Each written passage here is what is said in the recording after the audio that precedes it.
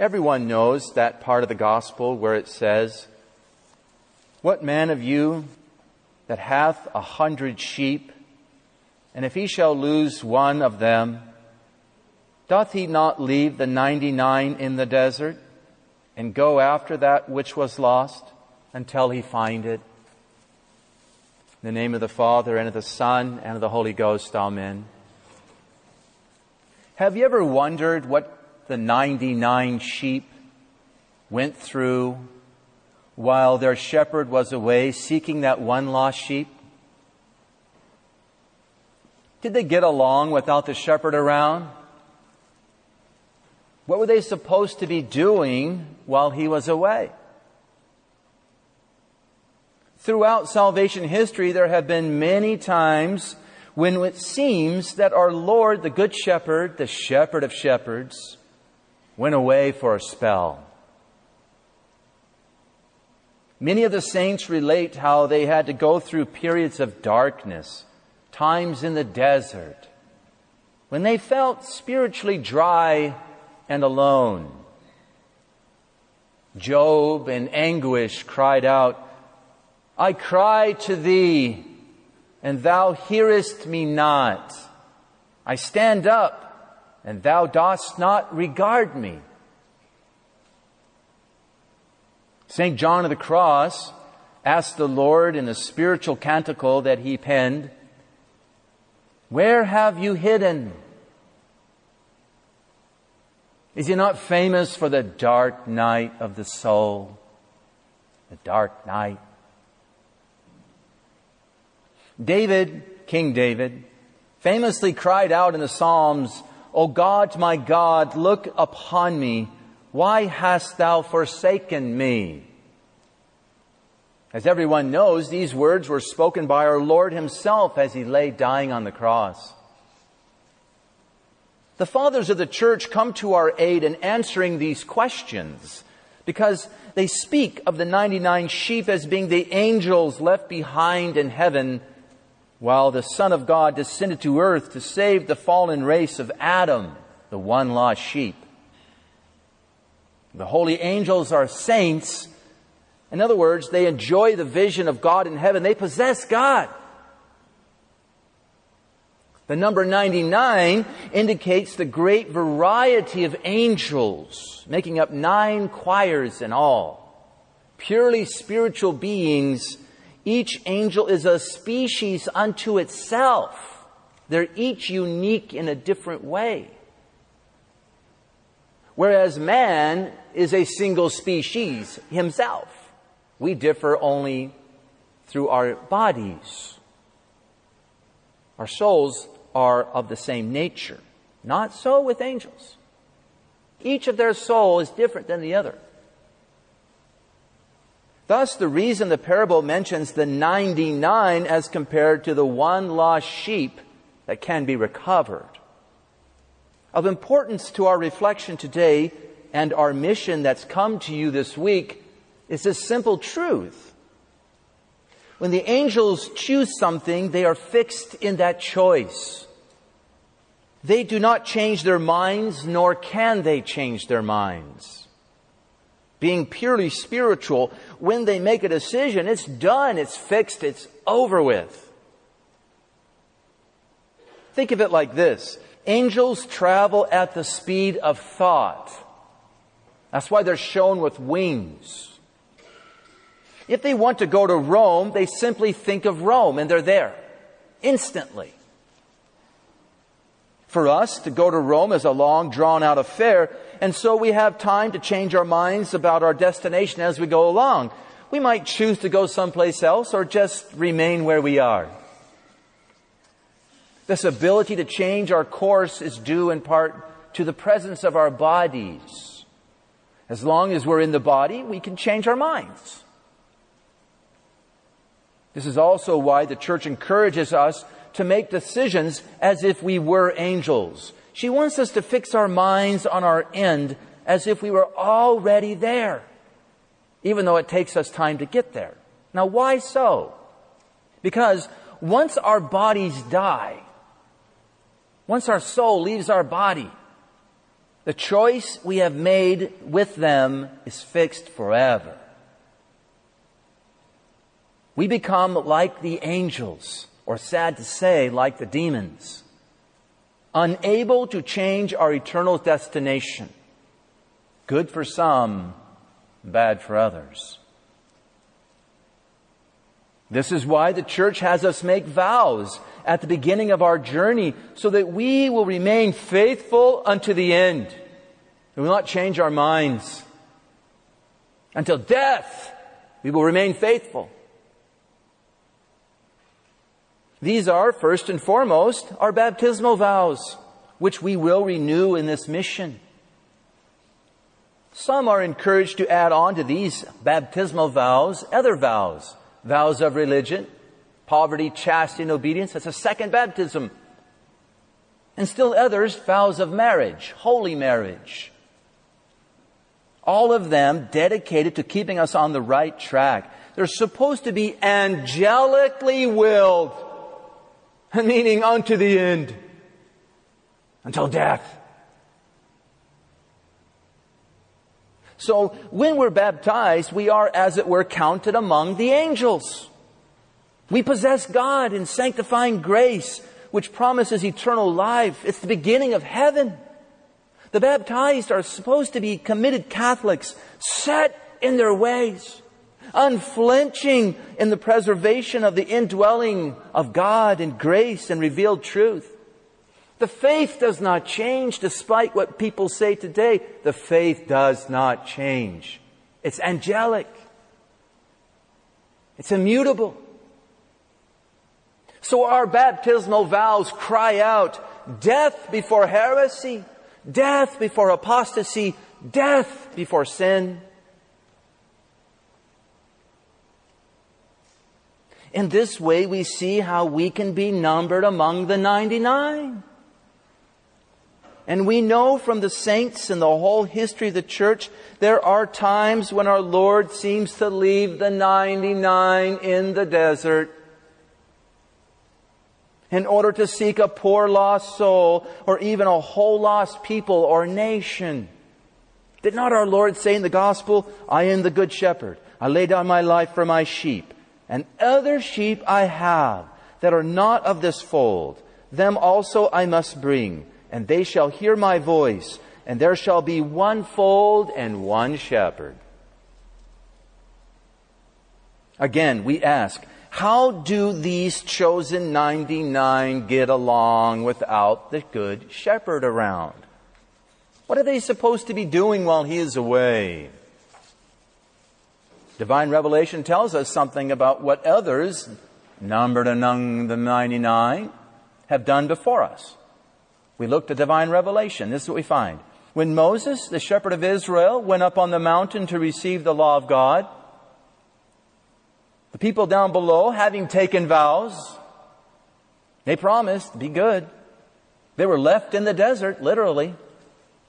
But after a spell, they began to question, what had become of this Moses?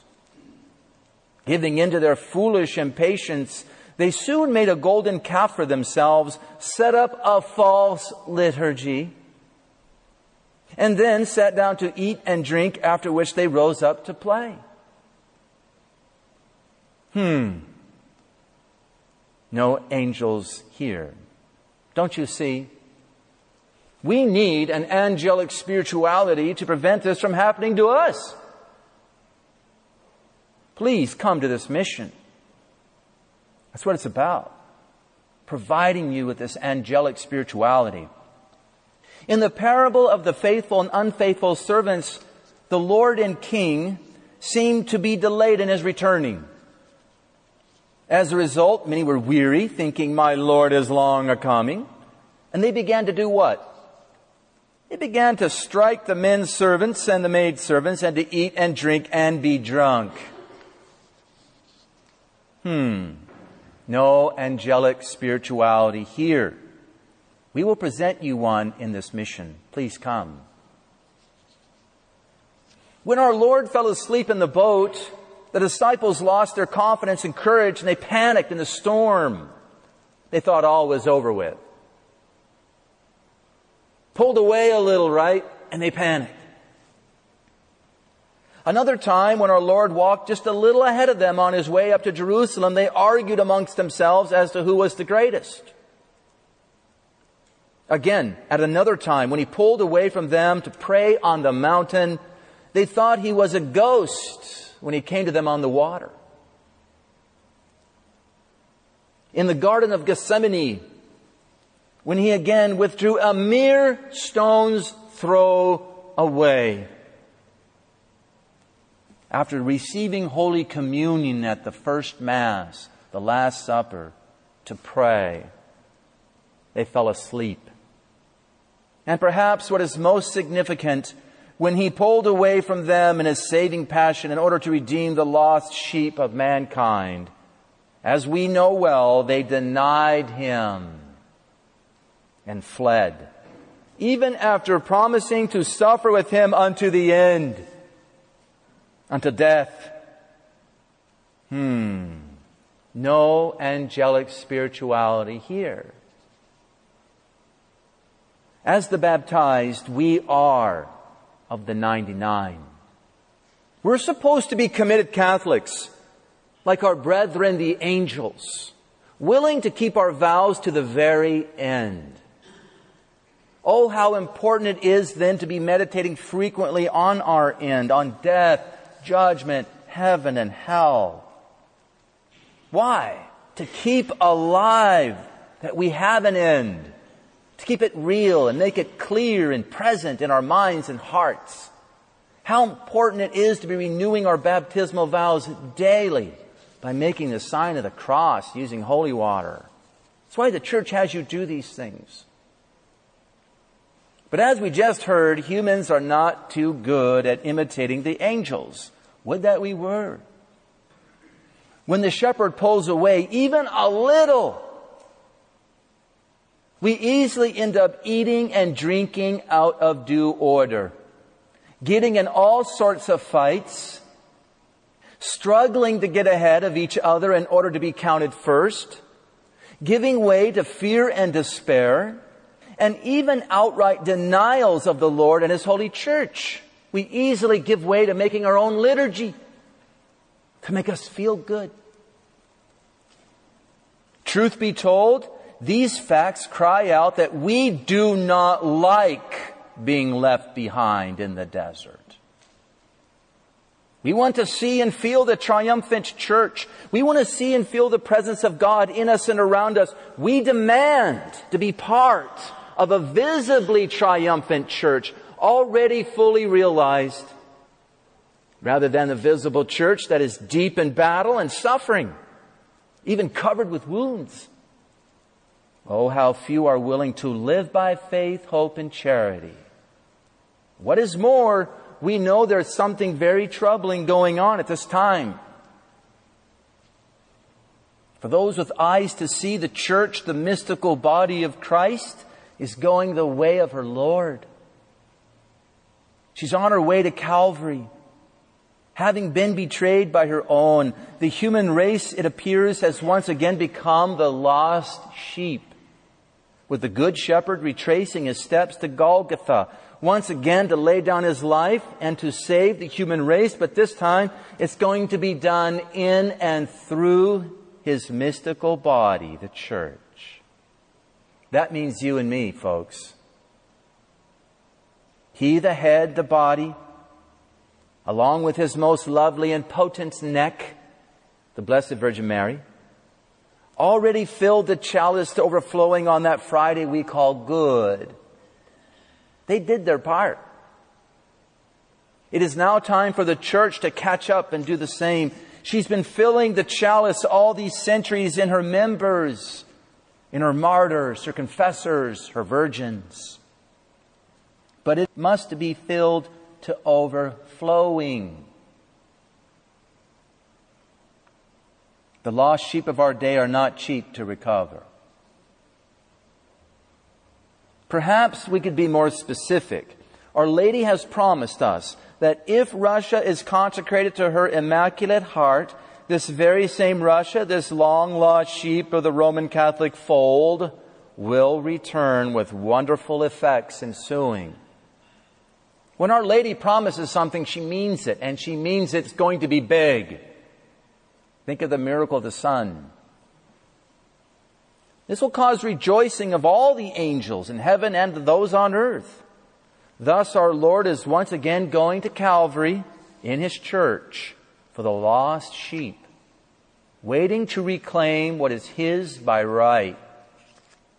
Meanwhile, we're seemingly left alone, right? There it is. And we need an angelic spirituality to do our part and not to fail. We need to do our part to avoid feeling neglected and abandoned. And those who possess this spirituality realize the goodness of being left behind, as mysterious as this may seem to us poor mortals. In other words, not only does the shepherd get the lost sheep back, Russia will come back to the fold as prophesied, but also the rest of the church is purified. The dead wood is cut away, and she's made ready for heavenly pastures. He pulls away so that our golden calves may be discovered and destroyed. And let me tell you, and you know this, we are discovering big golden calves in the church. And they're ugly.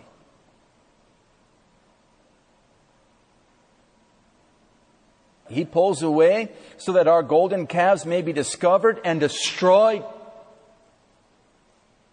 so that the faithful 99 can leave the desert behind and enter into the promised land.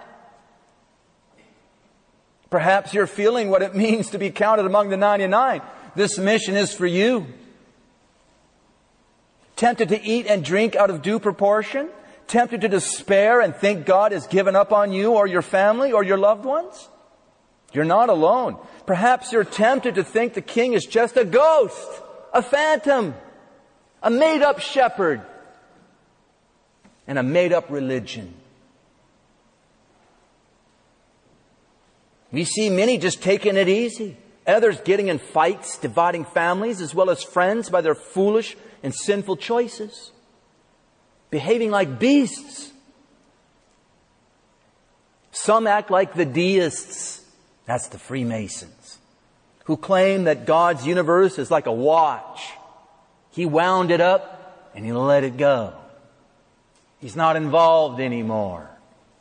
And all you Catholics are out of control, thinking that He comes down on your altar. For this reason and for all these reasons, we must answer the question as to what the 99 are supposed to be doing while the Good Shepherd is away.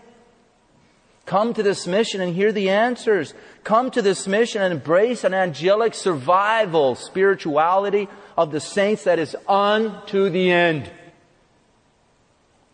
Come and hear how the saints, imitating the angels, have traveled this road before us.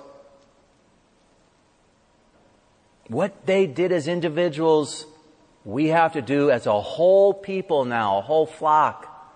That's why it's so hard to live now. Because we got to do what they all did.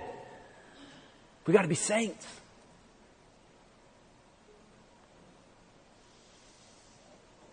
Come to this mission and learn how to be angelic, firm, committed, unwavering in your faith, committed to Almighty God and His Holy Catholic Church.